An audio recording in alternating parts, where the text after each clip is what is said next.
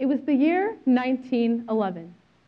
A newspaper editor was asked about what journalism and publicity practices he would encourage aspiring journalists to use most.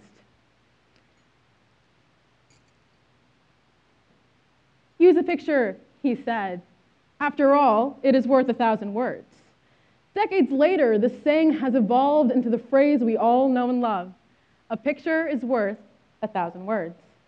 But now, in this day and age, it is more than just a simple phrase. It is our reality. 2 years ago, I saw a picture.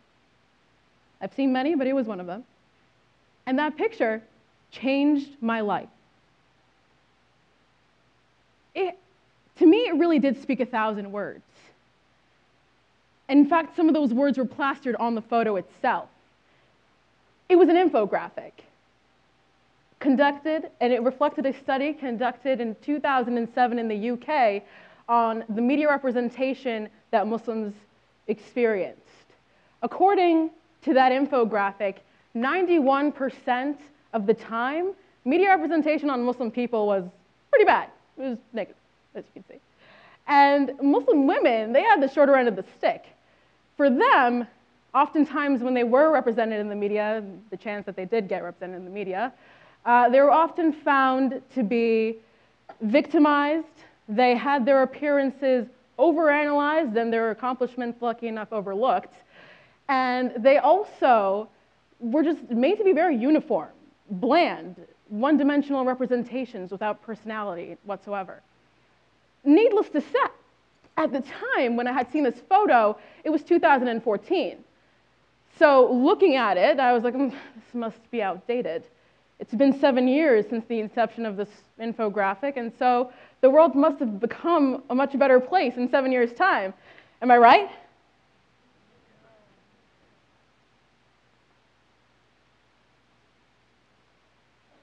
Boy, was I wrong. I was so wrong, in fact. Fast forward a month later, the dreadful realization of this photo had come to fruition. But not just for Muslim women, though, for all kinds of minority women. And it was painful to watch, especially since I had such a large, diverse, very accomplished group of friends. Quite the opposite of what was being narrated to me day to day in these various movies, reality TV shows, news headlines, video games, you name it, I saw it. Day in and day out, I was constantly being told that all women of faith were the same, that we were greatly uneducated and in dire need of liberation, that all black women were unintelligent and ill-mannered, that Latina women were these voluptuous sex objects, only good for a prolonged stare, that South Asian women were silent. They had no backbone, no voice. The list went on and on. What was a college sophomore to do? I mean, I definitely wasn't going to stay quiet about it. That was the complete opposite of who I am as a person.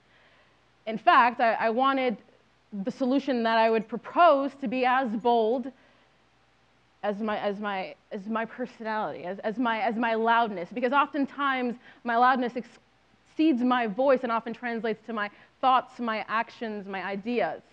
And so the solution that I would propose would hopefully be just as bold, just as unapologetically loud. But the question still remained. How was I going to do it? What was this bold solution going to look like? How was I going to reverse decades of inaccurate narratives, narratives that were clearly unhealthy for our world's consumption? A world that on average consumes 9 hours of media a day, a world with shortened attention spans, a world with dropping literacy and reading rates. As you can see, I was not given much to work with. But then it hit me. My 3-word, 17-character answer. Seeing is believing.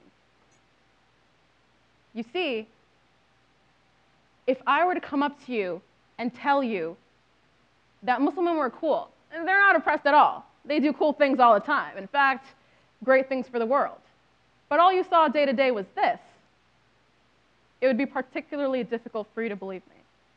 Nearly impossible, in fact. But what if I showed you this? Young Malala Yousafzai, standing before her audience, head up, broad shoulders, very powerful, giving her Nobel Peace Prize acceptance speech for her work in attaining educational rights for impoverished children all over the world. Pretty amazing, especially at her age. You see, these two photos narrate two distinctly different stories about the same woman. One is just in circulation more often than the other, sadly enough. But if we really take a look at the bigger picture here, pun intended, you can see that what has just happened in this room is a phenomenon that we take for granted. A phenomenon, dare I say, we now have the power to create. The power of digital storytelling. Because in less than 5 seconds, you, the audience, were able to analyze these two photos. In less than 5 seconds, I was able to not only elicit an emotion out of you, I was able to relay an extremely important message that is now ingrained in your mind. Isn't that amazing? How photos can make such a big difference in such little time, for better or worse. You see, I've come to the conclusion that the stereotypes and stigmas that exist and are acted upon in this world only are so because of the abundance of content, digital stories, if you will, that exist to support them, that we're exposed to day to day. And the content creators, for far too long, have been these big conglomerates. These old white men sitting back in their chairs telling your story to you based on what sells at the time, what is most opportune and beneficial to them. Because they know. They know that stories are extremely powerful. We've been telling them since the beginning of time. They have the power to inspire, teach, entertain, and incite change. These companies know and have mastered the art of digital storytelling because they too understand that much of the human brain is dedicated to visual processing and storage. So when we use static and moving pictures to relay a story to connect audiences together, ladies and gentlemen, we are tapping into something uniquely human. Something with the power to both break and change the world. But what does this mean for us? It means that with the advent of smartphones, social media, the internet, and different publishing platforms like YouTube, there has been a significant change in the power dynamic. The reimagination of the storytelling landscape, the democratization of the act itself. Storytelling is no longer this, or just this. It's this. This is me telling my friend that I failed my music theory exam. This is my friend in Afghanistan telling me about her time with refugees via Snapchat. Is on her story, yes. These are my friends at BuzzFeed telling me what Asian people aren't like. These are my friends at the Huffington Post, Now This, AJ+, keeping me updated on news of people all over the world, people I would have never met otherwise, headlines I would have never seen otherwise.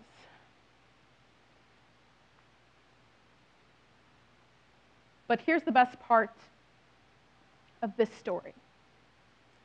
The dynamic isn't the only thing that's changed. Because as you can see, storytelling has greatly evolved.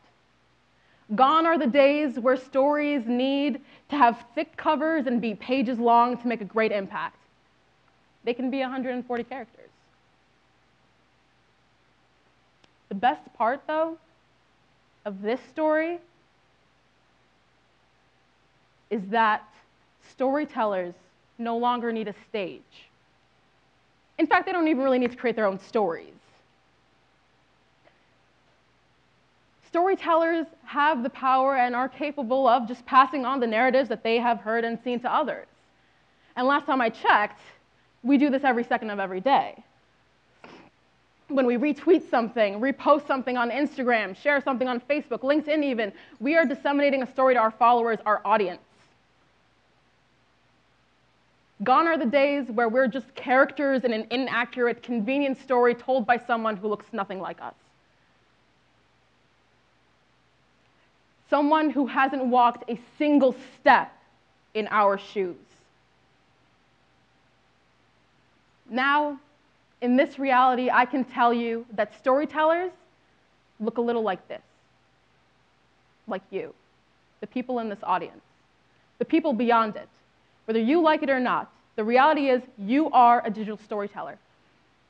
And with that role in mind, whether you've accepted it or not, you have this great responsibility, this duty, a privilege really, that not a lot of people have in different parts of the world, to hone the skill, to hone your ability to tell stories digitally. Because think about it. If we hone our skill to tell stories digitally, the possibilities are endless indeed. We can now live in a world that is not only better for us, but we can infiltrate the current narrative and rewrite it in a way that positively impacts the world for our future children, the generation to come after us when we're no longer here. They, as well as us, can live in a world with less hate crimes, a world in which people embrace their differences, hold hands, collaborate, and create something great together.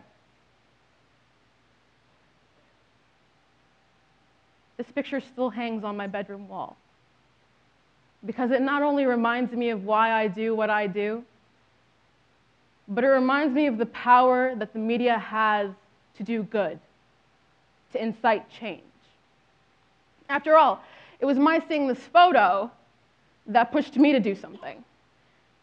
It pushed me to start an initiative that uses the power of digital storytelling to highlight the positive narratives that surround the amazing minority women that surround us every single day. An initiative that I like to call the Woahjabi Project. I'd like to close with a proposition, something that I want to do with you. Together, let's write a new chapter. Let's rewrite the narrative. Let's actively scrutinize and question the things that we see on our feeds and only share the things with our audiences that deserve to be shared.